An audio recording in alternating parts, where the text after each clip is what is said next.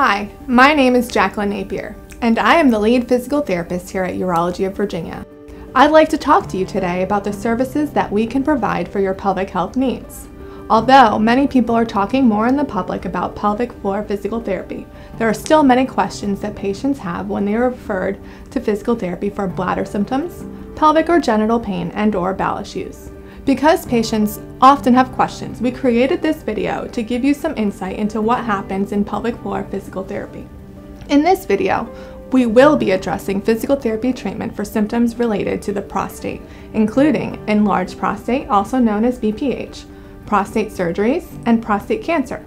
We have a team of specially trained pelvic floor physical therapists and physical therapist assistants who care for patients with prostate-related symptoms. Some of the prostate-related bladder symptoms we address are urinary incontinence, also known as leakage, urinary frequency, urgency, and difficulty emptying the bladder.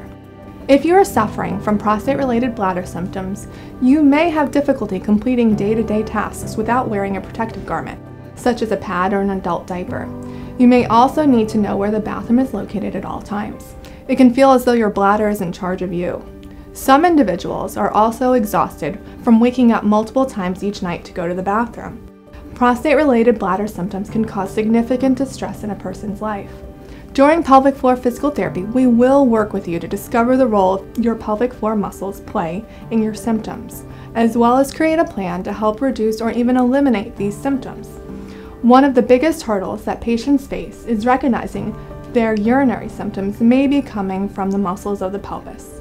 Our highly trained physical therapy team can educate the patient about how the musculoskeletal system impacts the bladder and how this can specifically influence their symptoms. We can discuss how an enlarged prostate plays a role in difficulty emptying the bladder, frequency, and urgency, and how the pelvic floor muscles can contribute to these symptoms. We can also discuss bladder control following prostate surgery and how addressing the pelvic floor muscles can be beneficial. Oftentimes, prostate surgeries occur after years of an enlarged prostate, and the pelvic floor muscles tend to weaken or lack coordination. The prostate and the pelvic floor muscles both can play a role in bladder symptoms. We help patients identify lifestyle factors that can contribute to their symptoms. EMG biofeedback will likely be used as part of therapy visits. In addition to direct treatment of the pelvic floor, physical therapy programming can include therapeutic exercises such as stretching and strengthening, breathing strategies, pressure management, and other forms of lifestyle modifications. At times, treatment may include electrical stimulation units. Physical therapy is often covered by insurance. To utilize insurance, we will require a physician's prescription prior to initiating services. Physical therapy visits in our practice often range from every other week to monthly, and we can complete therapy typically within 3 to 8 visits. We encourage patients to be diligent with their home program between appointments for optimal progress and treatment.